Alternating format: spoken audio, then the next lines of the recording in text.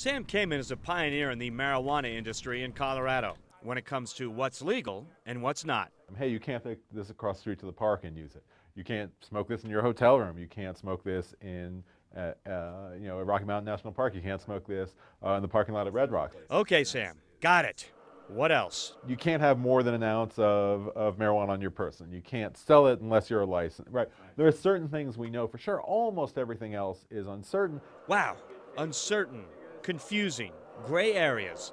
Those are words to describe what most people know about the legal aspects of the marijuana industry. Sam's class representing the marijuana client at DU will debut in January to popular demand. The class is sold out, and Sam said he's gotten calls from other lawyers who have questions about the industry. It looks like, a gold rush, right? You come here, you throw some seeds in the ground, this expensive product comes up and you sell it to people, you get rich. Right.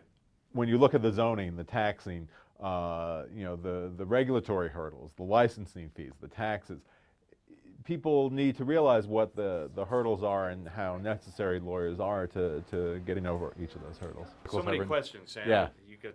Yeah, the answers are in here. Right? These are some of the articles. You want me to read all this stuff? Exactly.